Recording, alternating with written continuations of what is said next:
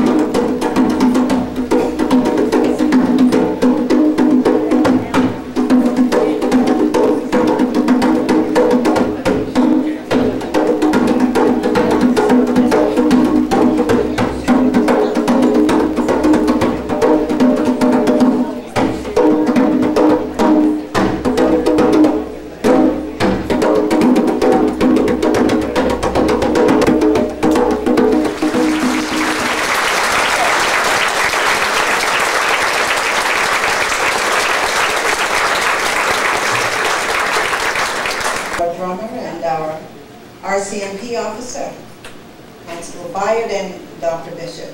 And now I'd ask if you would stand with us as we sing the national anthems, O Canada, and lift every voice and sing. The words to Lift Every Voice is in your program, and so you can refer to that. Oh,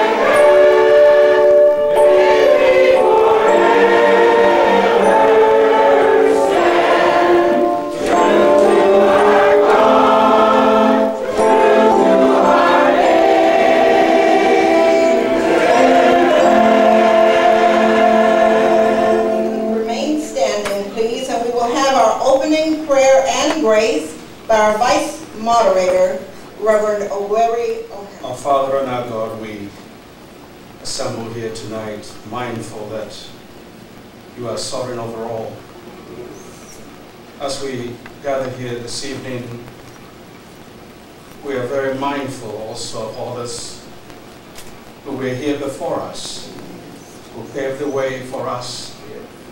They sang a song of faith and a song of hope, and we have come indeed a long way. We didn't get here by ourselves, and so we acknowledge, O God, that you have been there for us, for our people, through all the ups and downs and all the difficulties. Today we come here thankful for a mighty way you brought us. There are others, O God, who should be here that are not here, and so we pause to remember them and their service to you and to your church and to this community. They toiled and they labored, and today they rest comfortably in your hands.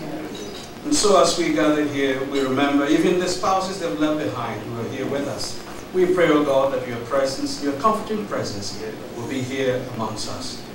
And now to all us who are here in person, your servants, their spouses, as we gather here to pay tribute to them and to recognize, O God, your service to you and to your church, we pray that this little token of our appreciation for the work they've done will inspire even those of us who are still here, and future generations will continue to work. So we pray this evening that, O God, your presence will be round about them for those many, many years that they served in the parishes and they worked.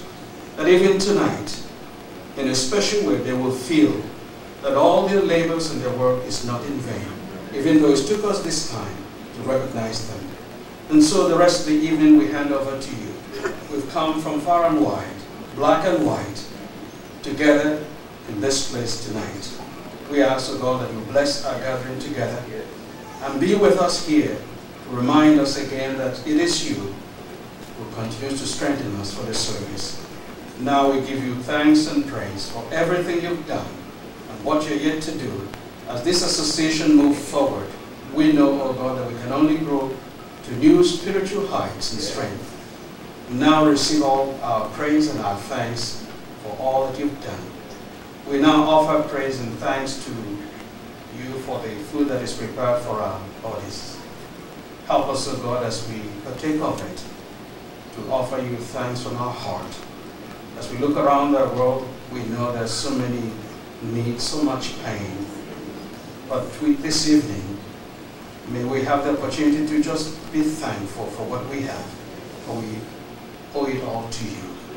Bless the food and bless us to your service. For we ask it all in the precious name of our Lord and Savior, Jesus Christ, the one who has made it all possible that we are even here tonight. Reverend Dr. Peter Paris. And next to Dr. Paris is Mrs. Jean Clayton. Next to Mrs. Clayton is her husband, Reverend Dr. Willard Clayton. And next to Dr. Clayton is Mrs. Simons,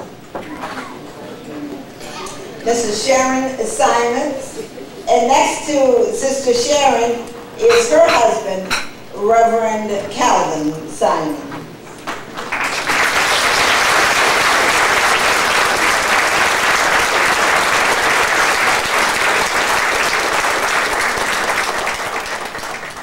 Pastors, members of convention, brothers and sisters, as I look out over the crowd, it's exciting to see the numbers who have come out tonight to honor and pay tribute to our retired pastors and our senior pastors and their spouses, and the spouses of our deceased pastors that are here tonight. Mrs. Thomas is with us.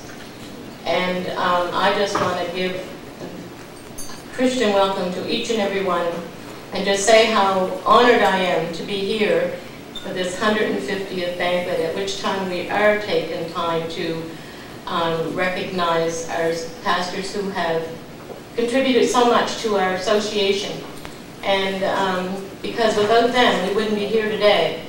And so I just thank God for their lives and their wives that stood behind them for the years that they put into the association and worked so hard. So on behalf of the executive members, I welcome you all to this, our opening 150th banquet, and just ask you to pray for us as we go into deliberations this weekend, that our head of our church may be with us and guide us throughout this time. Have a good evening all. Our guest speakers, our honorees tonight, is Reverend Dr. Donald Fairfax. At this time, we're going to call on two of our guests, Sister Rose Frazier and her husband Lloyd Sander, to do their first number, while dinner, perhaps we'll wait and let the salad be served first, and then following that.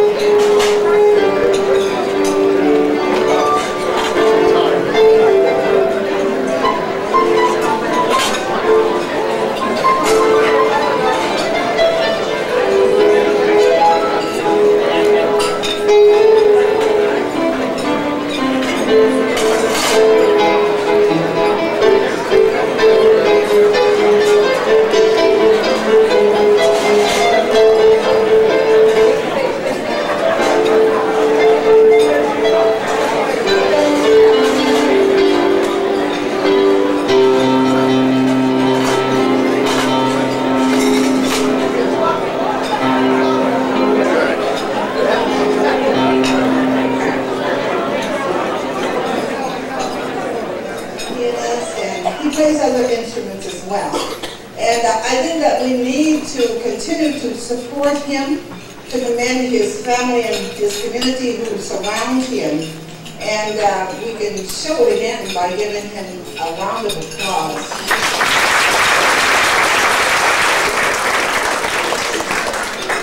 The Gospelers sang the song, and they wrote the lyrics, I believe, and one of it goes something like this: anything good ever come out of North Preston. And we keep seeing it revealed over and over and over again. And so we give God all the praise and all the glory. On the other side, you've probably seen one of our pastors leave, Reverend Wallace Smith. And it's not to be alarmed, but he has been called on an emergency.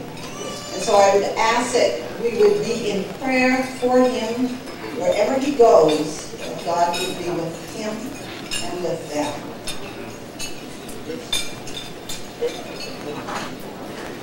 Is the dinner good? Pardon?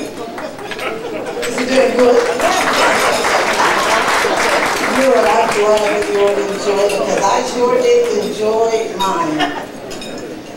So I think that the dessert and other things will be coming along in a little while. So continue to converse and enjoy each other. You know, we have beautiful programs that are on your table. I want you to make sure that you take a good look at them, and remember to take them home with you. But you know, a lot of praise and credit goes to Sister Kathleen Odesanya, who has done a tremendous job.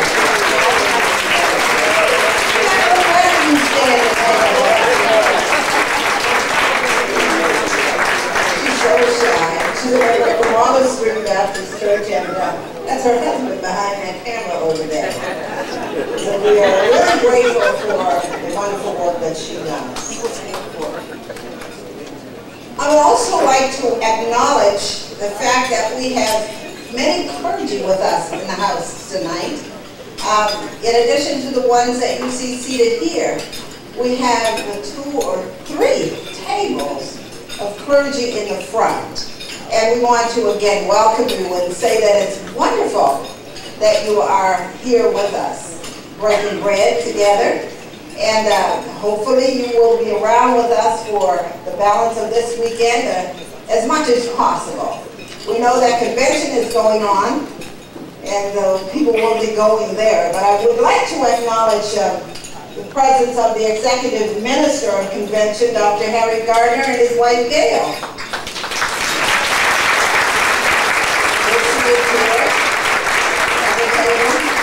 It's not fair to ask you to stand while we're eating, so I'm just going to browse right along, but I do want to point out the fact that they are here. Dr. Brian MacArthur, who is the president of the Atlantic Baptist University, and his wife, Roxanne. Welcome. I have the pleasure of serving on that board, and it is a wonderful board, I must say. Also, Mr. Sterling Gosman, a past president of Convention, and his beautiful wife, Anne, are with us tonight. We have Cheryl Ann Beals, and she's from CBM, but you know, Cheryl Ann is one of ours. She's from Cherry Brook. The vice president of our convention, and we're going to be calling on him for some remarks a little later on. Where is he? There he is. Hold on, Thank you very much. And also we're going to be asking Dr. Gardner for greetings on behalf of Dr. Nelson. By the way, we heard about that blackout in Toronto, parts of Montreal, and New York, all over the coast, Detroit. You heard about it? Yes. Yeah. Now they're saying it's not this and it's not that, but we thank God for who He is. I have a daughter that's stranded somewhere between Windsor, Ontario, and here, coming home for the association. But I trust God. We know she's going to be here. Dr. Nelson is our guest speaker this weekend, but we know that God is going to direct his path and he will be here. So we're just going to keep the prayers going up, and we will be blessed. Also, a lot of work has been done by our regional minister, Reverend Mutali, and others who have assisted him in putting together a commemorative booklet. Now, there's a lot of history in this booklet, and guess what? You can own it for a very nominal fee of $10. That's all it is, just $10. A lot of the history of our AUBA, pictures of the pastors and of all of the churches of our great African United Baptist Association of Nova Scotia. Our great African United Baptist Association. I said our great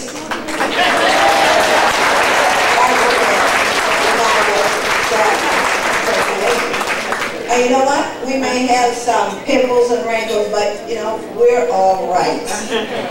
Because we're carrying God's word here and abroad.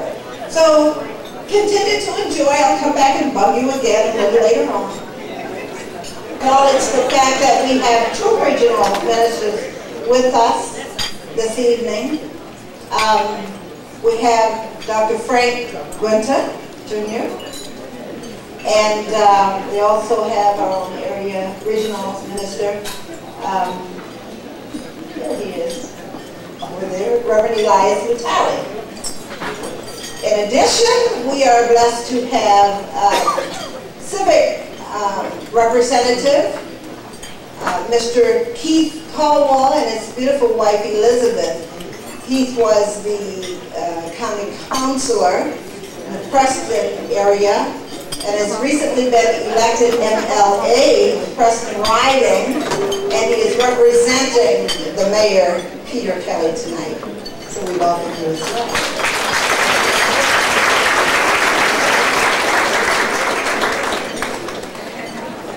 I'm going to give you not a full introduction of our guest speaker, but I'm going to just give you a synopsis. I know that you can read about him later on yourself because we have quite a bit of information in your program. But I don't think that it's fair that he is a homeboy. He's from Nova Scotia, New Glasgow, in fact. But we're so proud of him, and it's really an honor to have him come back here to celebrate this 150th anniversary of the African Baptist Association with us. And especially at a time when we are honoring our senior pastors. Dr. Peter J. Paris has been the Elmer G. Homer-Carlson Professor of Christian Social Ethics at the Princeton Theological Seminary since 1985. Prior to coming to Princeton, he taught on the faculties of Vanderbilt University Divinity School, in Nashville, Tennessee, and at Howard University School of Divinity in Washington, D.C.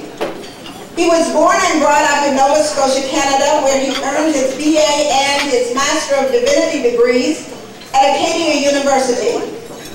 After having worked for several years with the Student Christian Movement of Canada and Nigeria, he earned his Master of Arts and his PhD degrees at the University of Chicago, which honored him as Alumnus of the Year in 1995.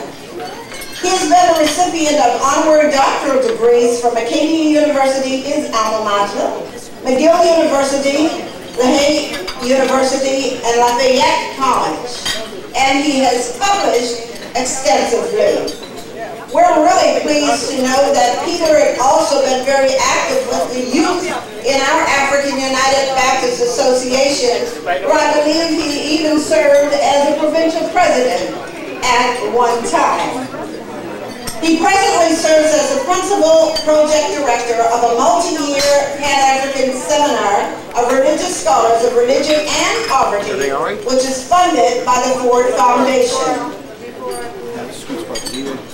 Dr. Paris has lectured and preached widely throughout Canada, the United States, Nigeria, Ghana, and South Africa. And so, after hearing from our guests, again, brother, we call him Stoney, and Rose, then you will hear from none other than our guest speaker of the evening, Reverend Dr. Peter Paris.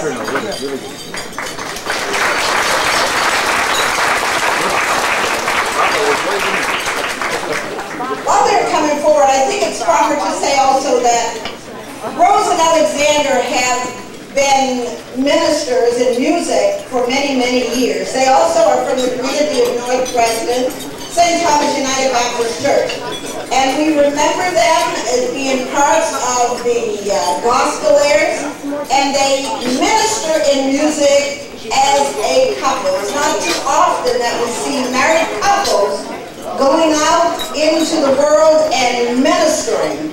And so they certainly are role models and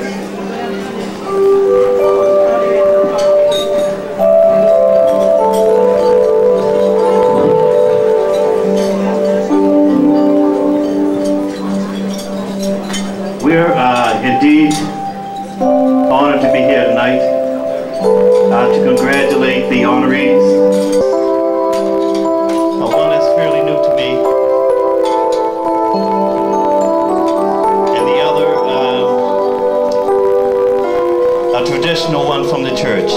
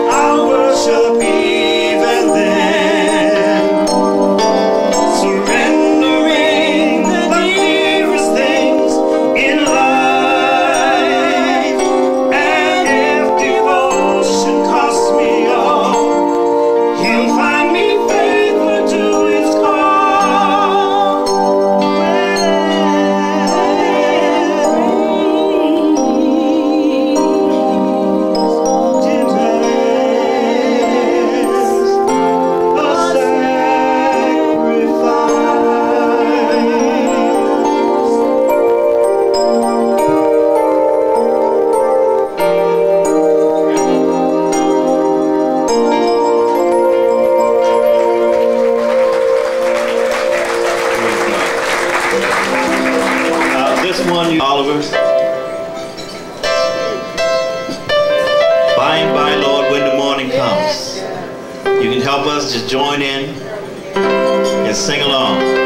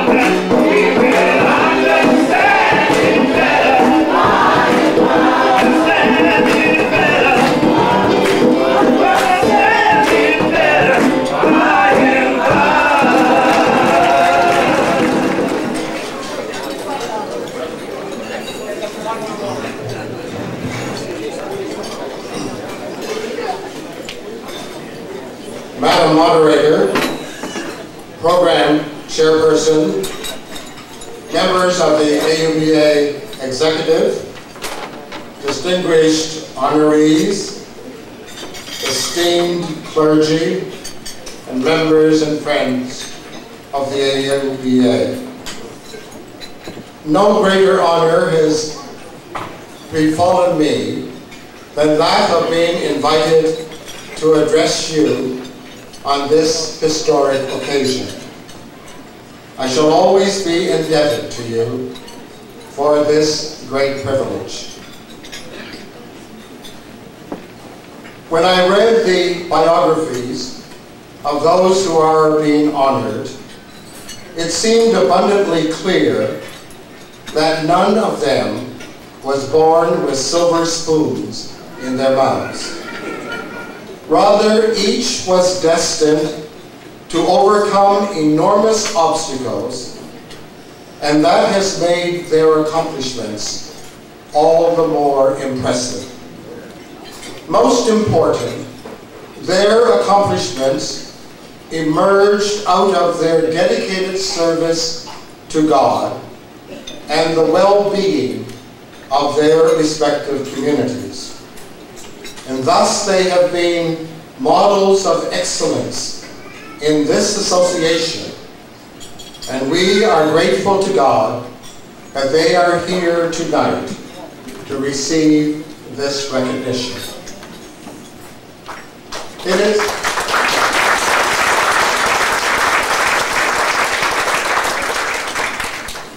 It is altogether fitting that this 150th celebration of the African United Baptist Association should begin with a dinner honoring its elders in the ministry. It is also fitting that this anniversary celebration is being held in Preston, a place whose name honors that of our founding ancestor, known in his day as Father Richard Preston.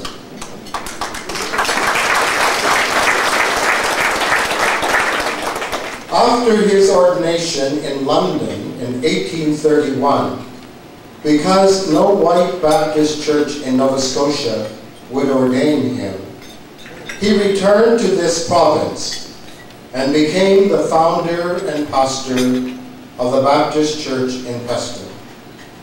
His leadership eventually led to the formation of the AUBA, which demonstrated one of the principal goals of African peoples everywhere, namely their natural desire for community, to be together. Community is the fundamental requirement of human nature. Without it, we perish. All humans need community, and community begins in the nuclear family, expands to include the extended family, and gradually the village and beyond. Unfortunately, 150 years ago, the evil of white racism severely proscribed the entire life of African peoples in Nova Scotia, in the United States, the Caribbean, and everywhere.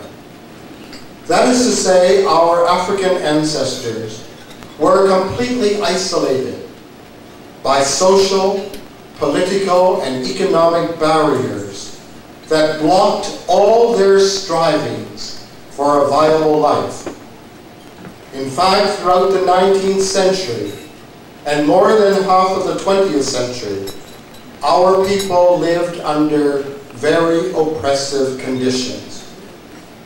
Racial discrimination and segregation guaranteed insecure jobs, low wages, unsanitary working conditions, substandard housing, lack of heat, clothing, medical care, malnutrition, all of which greatly diminish the quality of their lives, to say nothing of their life expectancy.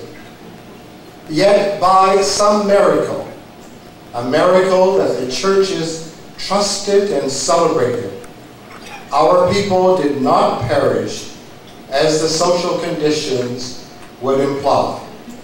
Rather, they gradually built a world of their own, much like the Hebrews of old, who made brick without straw.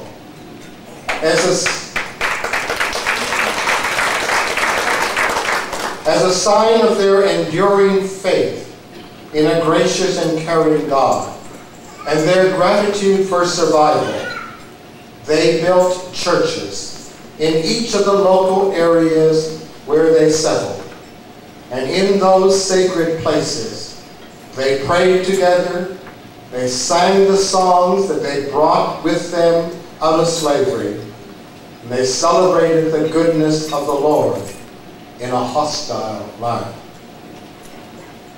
Similar conditions and prejudices and discriminations had driven an earlier group of Africans from these shores to Sierra Leone in 1792.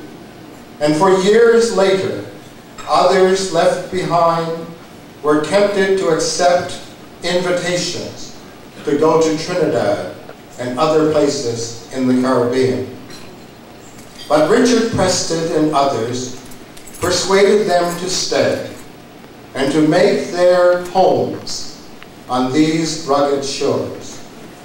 And ironically, while the white community downrated black schools and black churches, our African ancestors viewed them positively because they were the only life-affirming resources that our people had.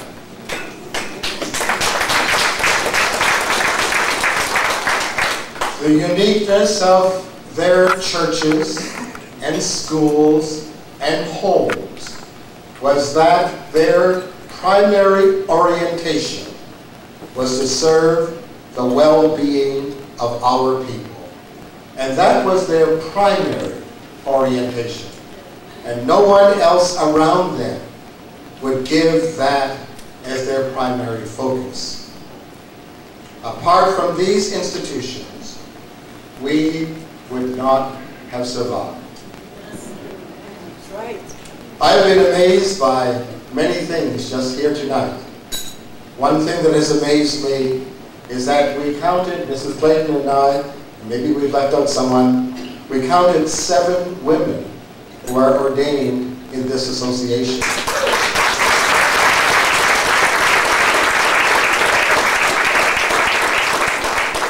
That is a change for the good.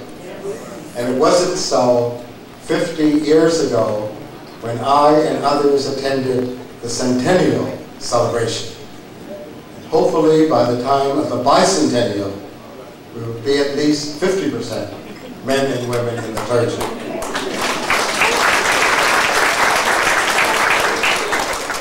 The other thing that has impressed me just in these few moments is that the AUBA is a Pan-African association. And that is to say that African leadership comes from the continent of Africa, from Africans in Canada and the United States and the Caribbean. If we can be permitted to add Guyana as part of the Caribbean. Yes, sir. And these are changes for the good. And for a small association in this part of the world to be so Pan-African is a wonder to behold.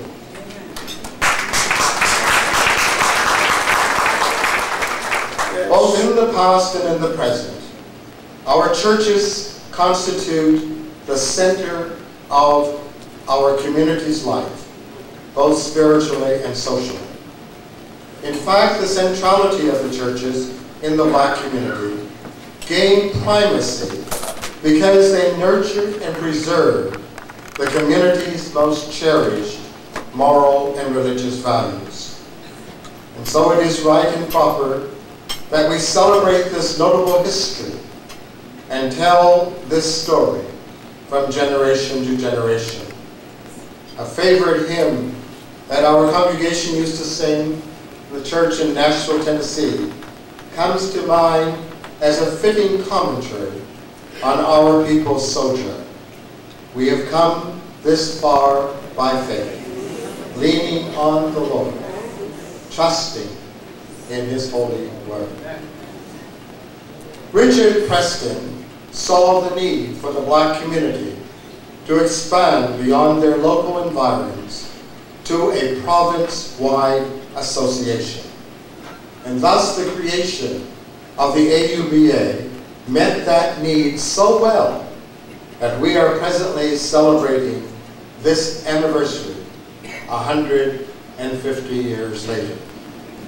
Truly, this has been a wonderful, miraculous accomplishment, and given the conditions under which it was formed, truly miraculous. Most important, it became a symbol of the race's empowerment as a whole and a beacon of hope for each future generation. Let none forget that we were stolen from our native Africa, and we were sold on the auction block like cattle to the highest bidder. Know that our enslavement was the work of the combined forces of greedy Europeans and Americans on the demand side of the trade, and greedy Africans on the supply side. It wasn't just whites who brought us into slavery, but blacks in Africa controlled the supply side. And they're the ones who raided the villages and brought the Africans to the coast for the white ships to take them abroad. And thus the most bitter experience that African peoples in the diaspora can have is to visit the forts at Cape Coast and Elmina in Ghana and Gorée Island in Senegal. And as you go down into the dungeons, where thousands were warehoused, waiting for the ships to arrive, one seems to feel the spirits of our ancestors still sorrowing in those dreadful, dark, damp places that were once polluted with the waste of the sick and the dying. For a long while, African taxi and bus drivers could not understand why so many of the Africans from the diaspora would emerge from those dungeons crying. After learning about the active role that their ancestors had played in the slave trade, many of them now weep also. Finally, the horror of that experience is made even worse by the fact that above the dungeons stands a church.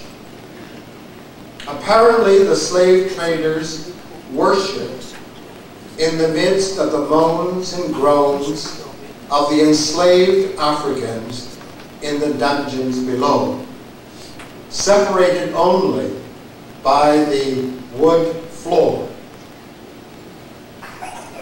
Abruptly cut off from the communal life of family and village, we can now rejoice that African slaves maintained their humanity by holding on to their family and religious values and by creating their own communities wherever they could.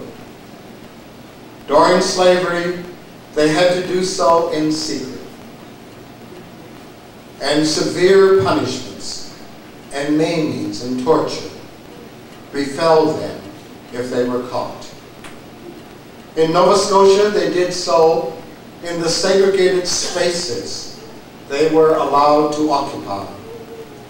And despite their political and economic impoverishment, the communities that our ancestors built were valuable and enduring cultural entities, the most prominent legacy of which is the AUBA.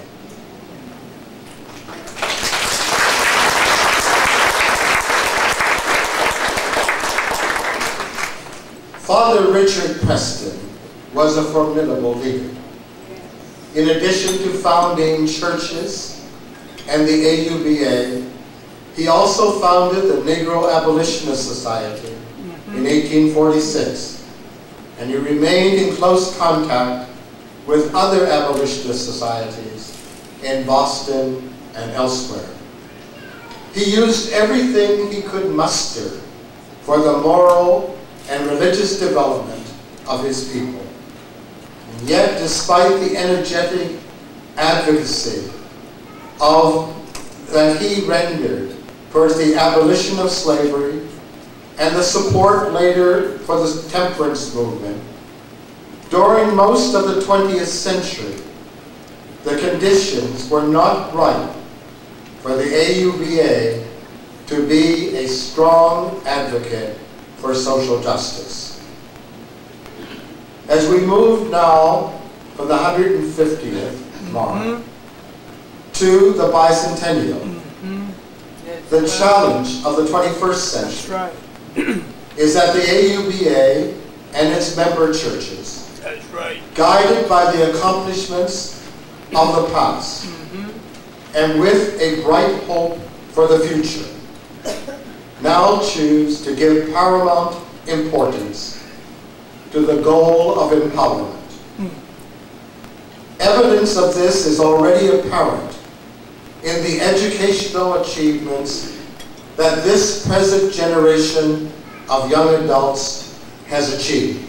Amen. If these educated young professionals are to remain active members in our churches, then our churches will need to listen to their needs and discern effective means towards addressing them. Our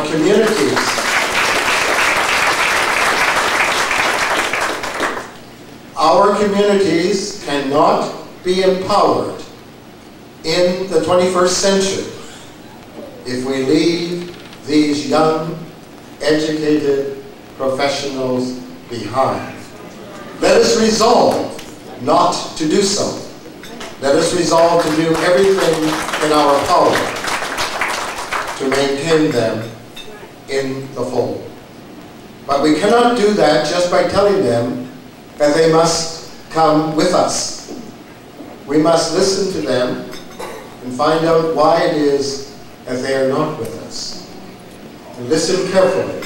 They will tell us, and then we will have our agenda.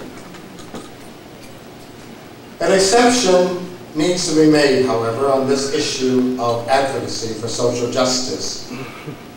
When we think of the Reverend Dr. W.P. Oliver, whose ministry was characterized by a strong sense of advocacy, both from within and from without our community. Dr. Oliver was a mentor to many of us here tonight, including myself. From within the community, he began by advocating the necessity of our churches becoming financially independent of the Maritime Baptist Convention, which AUBA had joined in 1904, largely for the financial assistance that it could receive from such an affiliation.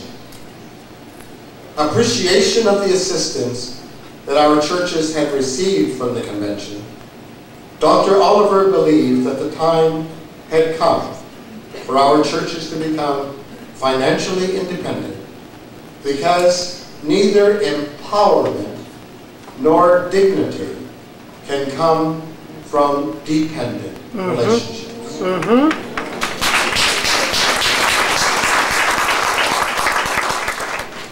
And so he and our mother church, Cornwallis Baptist, modeled the way by becoming the first of all of our churches to gain their independence. And in a very short while, all had become independent. And what a wonderful accomplishment that was. Right. That was a prophetic act of the first order. And AUBA will always be indebted to Dr. Oliver for that and many other great works that he accomplished.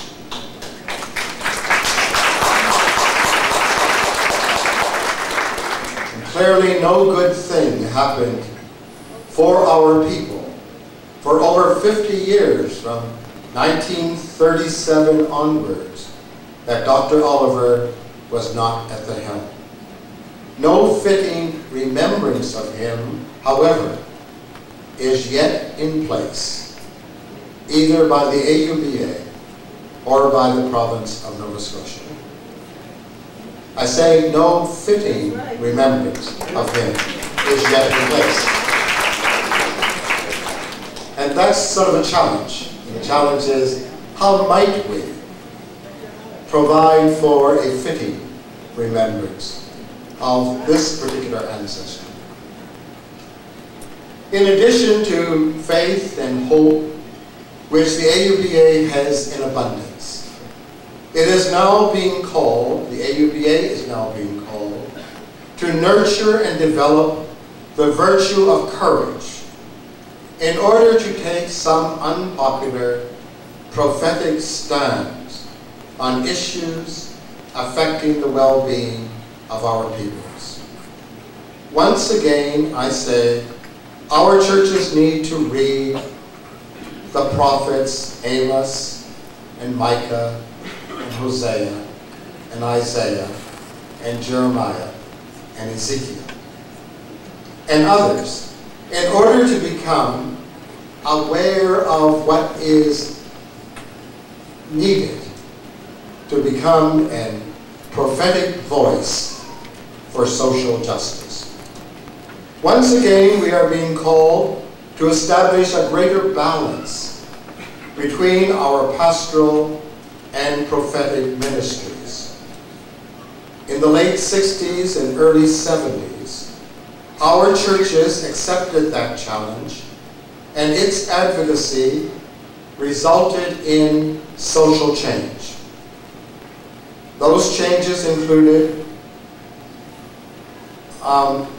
the Black United Front, the Black Cultural Center for Nova Scotia, the Black Educators Association, various community centers, to mention only a few. And I apologize for those that should be mentioned, and I have not been able to remember them. All those who have received university degrees in the past 20 years should know that they are the beneficiaries of the work of these organizations that were begun and inspired in large part by the support of the churches.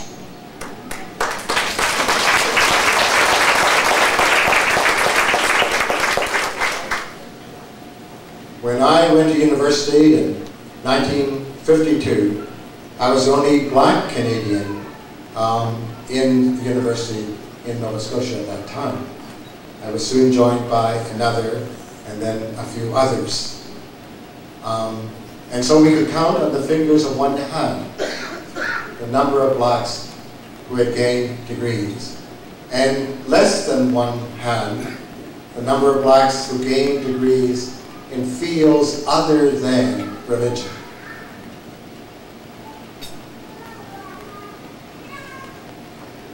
The challenge of the 21st century is for AUBA to evaluate its accomplishments, to assess the needs of its people, to determine the necessary resources needed to address those needs, and to take the initiative once again in leading our communities to the next level of accomplishment and empowerment.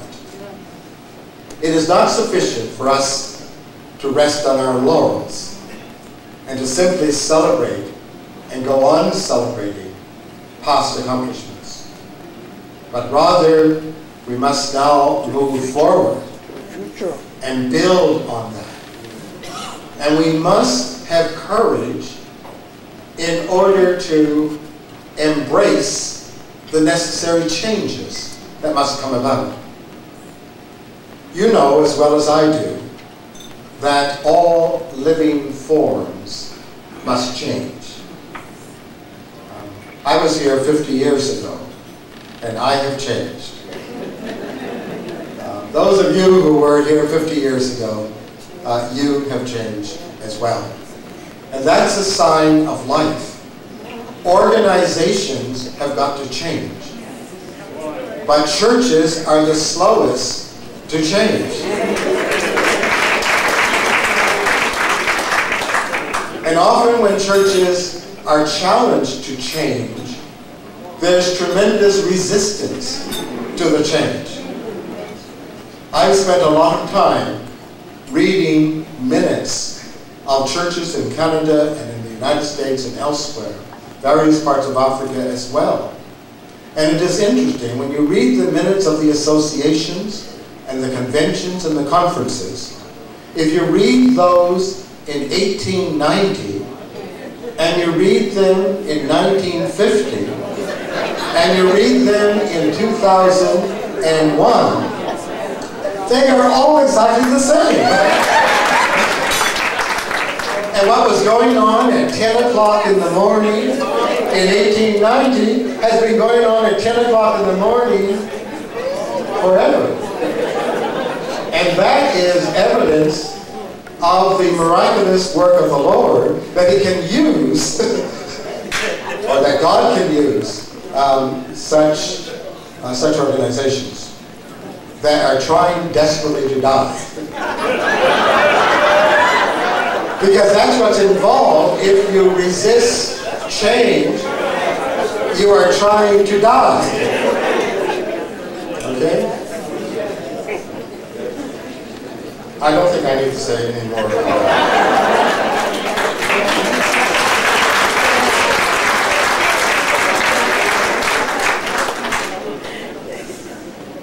With gratitude to the faithfulness of all those who have led us in the past, and inspired by all they were able to accomplish,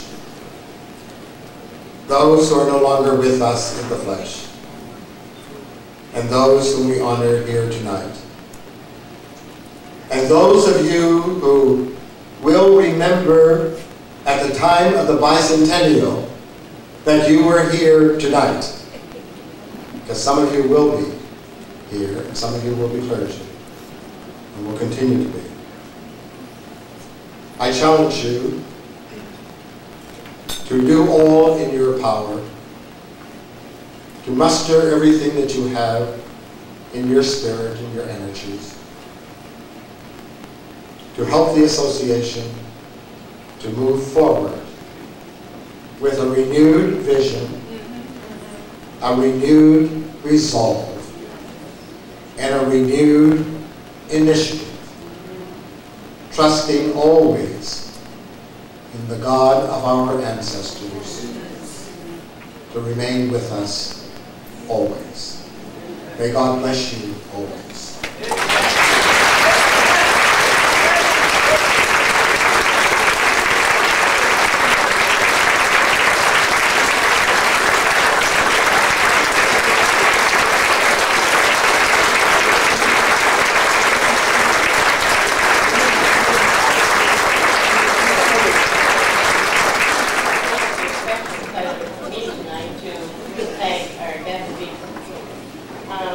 Being my first year in this office. It's an extra pleasure for me to have a family member be a guest speaker. It makes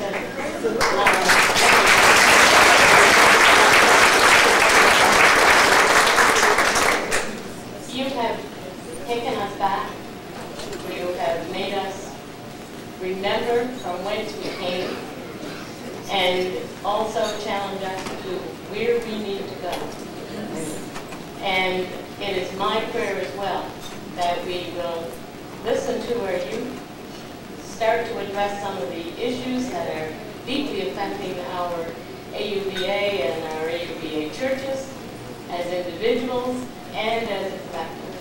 And I just thank God for your message tonight, and that you were here to give us, because son of the association and native of New Glasgow, that message came through it. So God bless you.